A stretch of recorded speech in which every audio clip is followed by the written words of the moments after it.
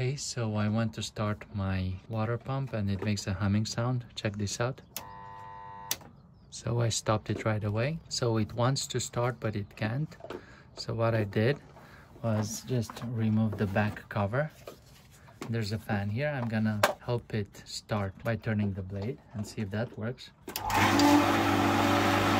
Okay, stopping it. So yeah, that works. So what we know is happening is that it starts, it goes. This is just the one-way valve acting up now. It works, but it can't start very well. So let's check out the capacitor.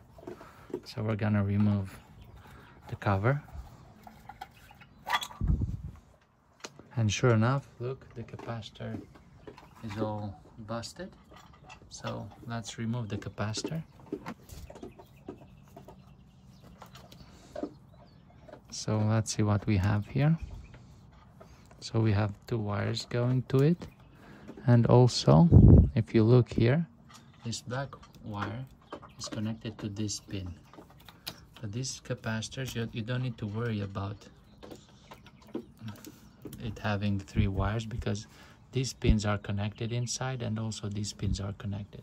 So if you get a replacement and it only has two wires, it's okay. You put one wire here, the other here, and you connect this wire with this wire and it should work the same. So this is a 25 microfarad capacitor. So I'll go and get one. Okay, so this is the replacement I have. It was used, but it's in good working order. So as I said, these two pins are connected. If you only have a capacitor that has two wires, it's okay, because this wire and this wire are connected here.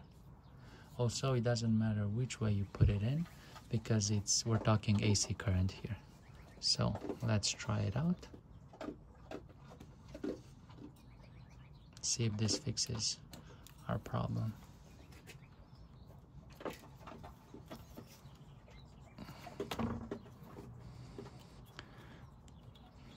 Make sure it's the same type. This is a 25 microfarad 400 volts capacitor. Okay, let's put the cover back. Let's just start it like this and see.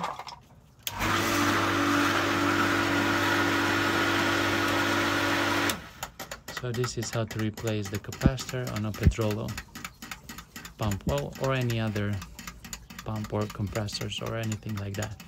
Okay, well, hope this helps. Bye.